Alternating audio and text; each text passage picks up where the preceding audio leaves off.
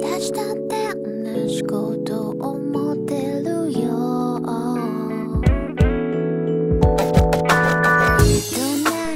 I think we need to get over the grotesque image of kitty litter and really understand what basic kitty litter is made out of. Unscented kitty litter is made out of clay, bentonite clay to be exact. Bentonite is clay that is rich in minerals and comes from volcanic ash. After a volcano erupts, the ash settles onto the ground, cools down, and becomes the clay that we use in many products. Sodium bentonite clay is hydrophilic, which means that it's highly absorbent. It's like a magnet. The clay's negative charge is responsible for its amazing detoxifying abilities. It is a magnet for many toxic properties in the human body, like free radicals and other impurities, which are positively charged. Like a sponge, the clay molecule draws out the substance. These toxins are then cleansed away with the clay when it is removed, leaving your skin refreshed and purified. Did I mention that this mask is amazing for oily skin and helps to visually improve the look of blemishes, cellulite, sun damage, stretch marks, wrinkles, age spots, and reduces the size of pores? This clay is dug from the earth and is used in many spa and facial treatments. The price tag for a volcanic ash clay mask? It's very expensive, but in reality, you can get them for less than $3. Basically, all this means is that the clay mask that you use for your facials are really just expensive versions of unscented kitty litter. Start off with a fresh, clean face. No makeup, no moisturizer. Purchase a brand new unscented kitty litter bag. Make sure it's unscented because scented versions may have harmful chemicals that can irritate your skin. And please, do not reuse kitty litter. Do I really need to explain why? Now open your brand new bag of kitty litter. And here, I'll show you what it looks like inside. It's basically just clay.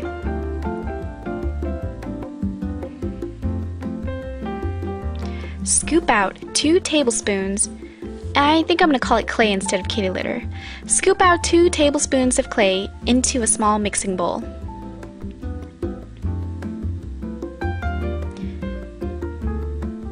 Make sure you add water, not too much, just enough for it to appear muddy and watery. The clay is going to absorb the water. It can hold up 10 times its own weight.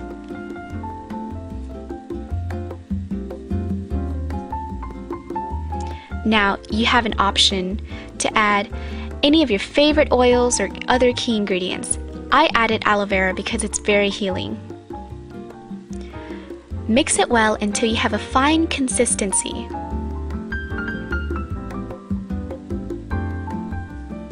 See how mushy it looks?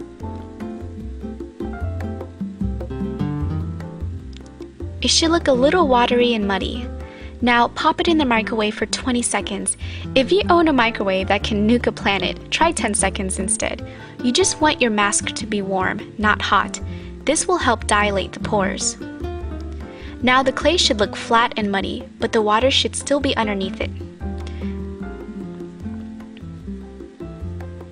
Dab your fingers into the clay and apply the clay water onto your skin.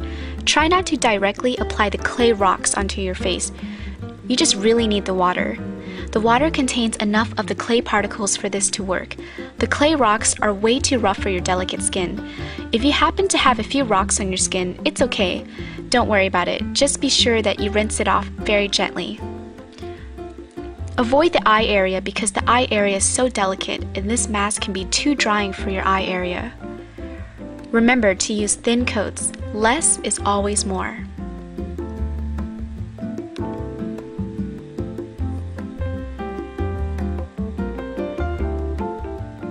Apply it evenly throughout your entire face.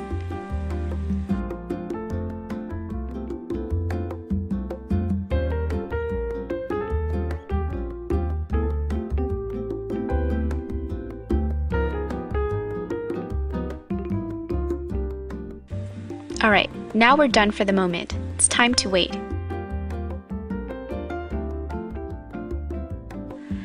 It's going to take a maximum of 15 minutes for this clay mask to fully dry. See, you already forgot you're using kitty litter. You can feel your skin tightening up, which is great for your pores. At this time, you should start feeling a minty, tingly sensation on your skin. Now that it's fully dry, it's time to rinse off the mask. Use warm water and gently rinse off this mask. It's gonna feel really refreshing. Towel dry, and now you're finished. Oh, and don't forget to moisturize. Your skin should feel extremely soft. It just comes to show you the best stuff comes from the most unexpected things.